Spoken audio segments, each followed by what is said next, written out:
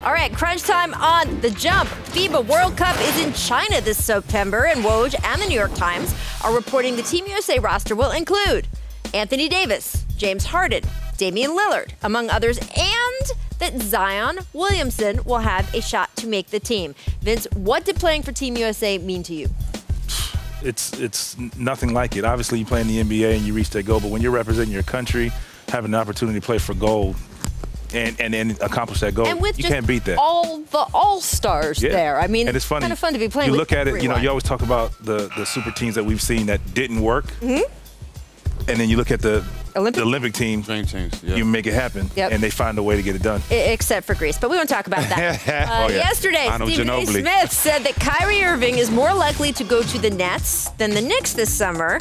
Now, Danny Ainge said he's heard no word from Kyrie or his camp that Kyrie doesn't want to return to Boston. I'm going to say that a little bit more slowly. So Kyrie has not told him that he doesn't not want to stay. Apparently, I don't know if Kyrie has also not told him that Spain is, I mean, you know what I mean? Like, there's all kinds of things that Kyrie has not told Danny Ainge. But, Zach, what do you think? Do you think he prefers Boston? Do you go with the Stephen A. report that he prefers the Nets over the Knicks? What do you think? I mean, I got to go with Stephen A. That's my guy. I mean, I know a lot of stuff that he says I definitely can contest to and get the true story behind it.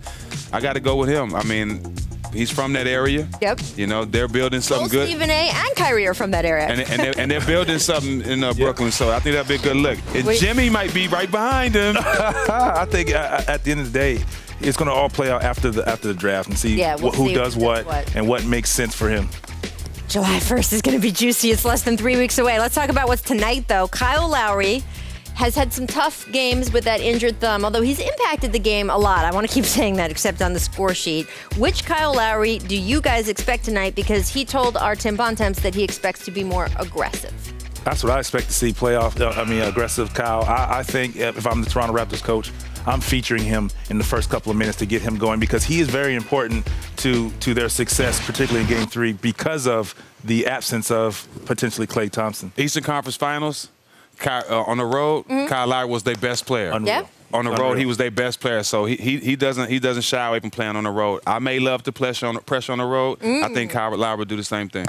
One of the most favorite NBA sayings of all time came from that man. While we're talking about what we'll see tonight, the Raptors did something very unusual, guys. As the Warriors players kept falling to injury and Steph Curry was the most dangerous guy on the court, they decided, let's throw out the little middle school defense. They're going to do the box and one on 6 plays, all coming in the final 5 minutes of the game. The Warriors did not score a single point when they had this setup. They went 0-4 from the field, 2 turnovers, and this was part of a run where Golden State didn't score a point at all for more than 5 minutes.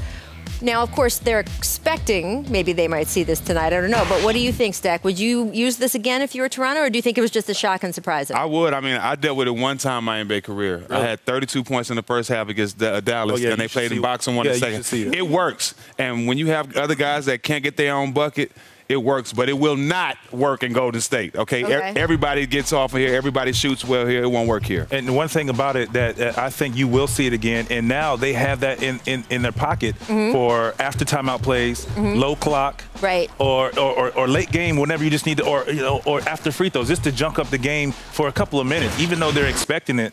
They don't know when. Obviously, they'll be prepared for it, but now you have that in your corner when maybe Steph is rolling. Right. You shut them down. I mean, it was such a surprise. It was a surprise to people on the court. Steph kept calling it, what's this janky defense? It was obviously bothering him. It bothered him sort of on a moral level. He felt like that should not be played in the NBA, but it also obviously bothered him. That's what we felt about when the zone came in years ago, right? I think Candace Parker had a tweet up that made a lot of reverberations around Twitter about, like, what in the 8th grade basketball is this?